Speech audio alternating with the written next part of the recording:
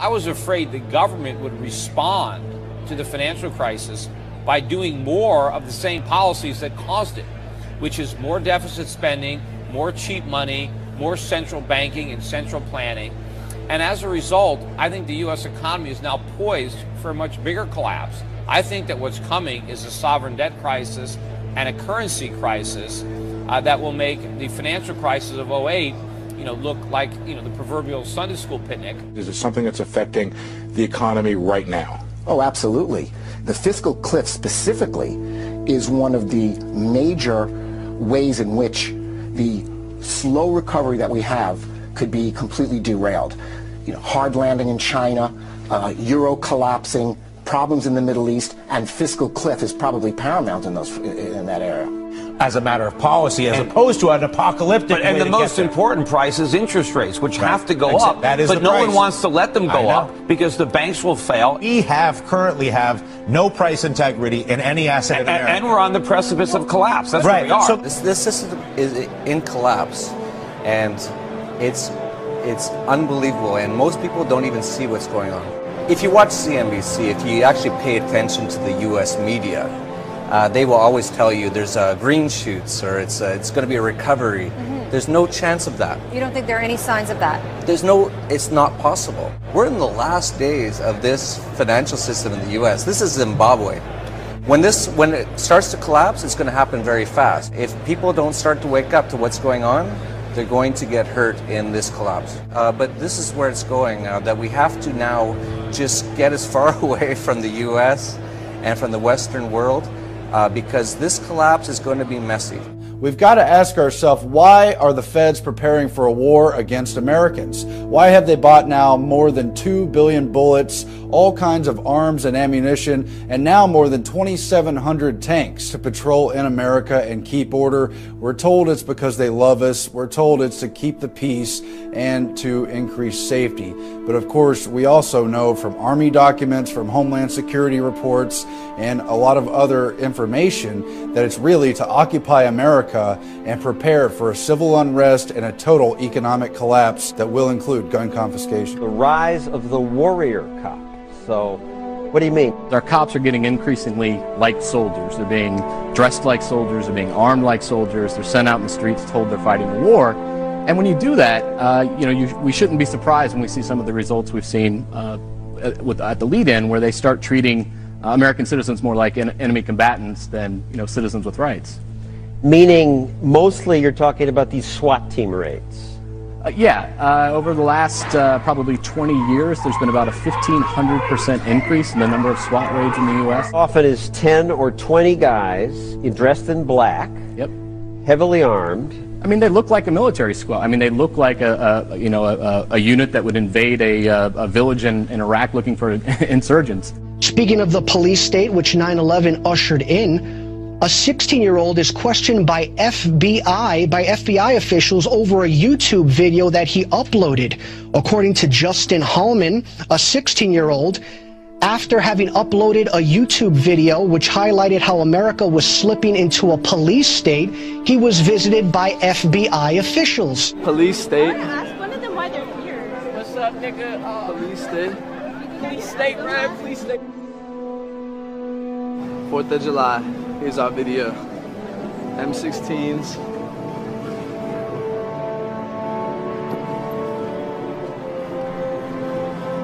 Because we don't live in a police state, sir. Martial law has not been established in this country. Open the door, sir. He's got his hand up. You're gonna kick my door. You kicked my door down. You kicked my door down. Get on the ground. You kicked my door down. Yes, we did. Get on the ground. No, you have no right to be in here. You have no right to be in here. You have no right to be here.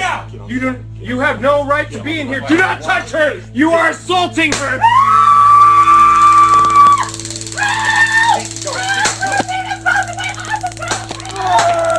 Yeah, I didn't open up the door. I would open up.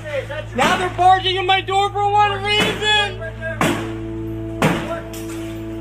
Down, grab it down, grab it down, grab it down! Down, down, down to your hands! Hands, come to me, come to me, come to me! Don't move! Please, don't move! Please, don't move! Please, don't move!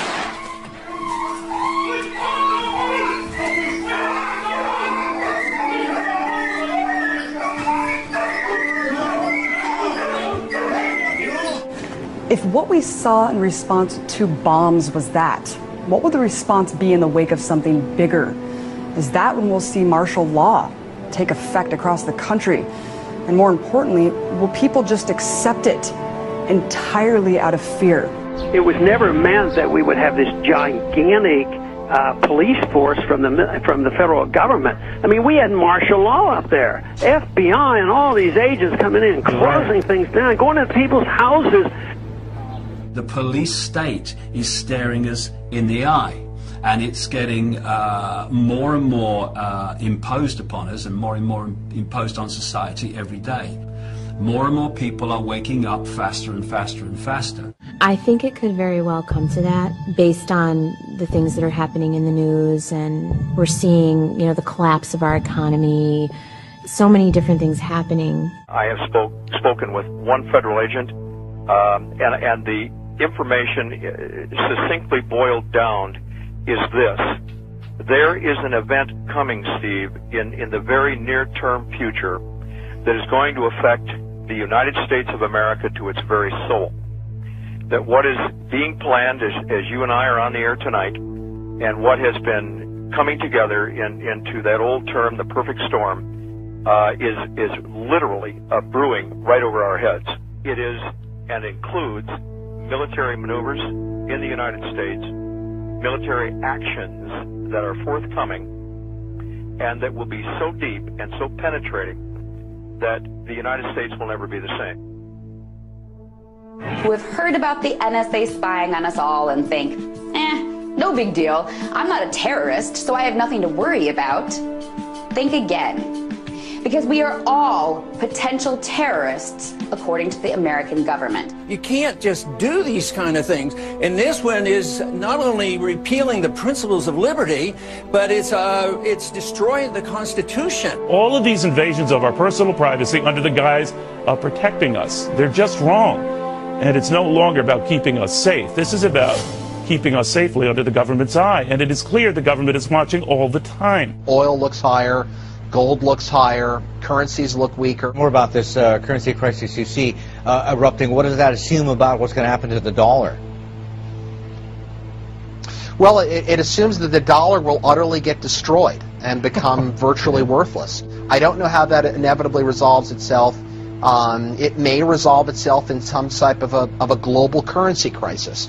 And then if the global currency crisis unfolds, then inevitably you get I guess an alignment under a global world government, a new global currency, and a new world order. Growing debate in Washington following reports that some U.S. senators are now considering an immigration bill that would force all U.S. workers to carry around biometric ID cards. Well, it is an idea that is now raising some serious concerns among privacy advocates. Through the advancing market of biometrics, technology that uses physiological and behavioral recognition to identify people. A system touted as a national security necessity is being used to build a database where the biometric identity of millions of Americans will be gathered and stored. We really need to attack this in a comprehensive kind of way, not some knee-jerk reaction like sticking something in someone's finger to verify who they are and whether or not they can be employed in this country. The U.S. Department of Homeland Security has been buying up massive amounts of ammunition.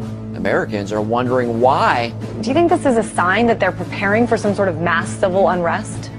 If you look at what the Department of Homeland Security has been purchasing over the last year, it comes out to like 1.6 billion rounds of ammunition, more than 7,000 fully automatic assault weapons, 2,700 MRAP type vehicles, and now drones.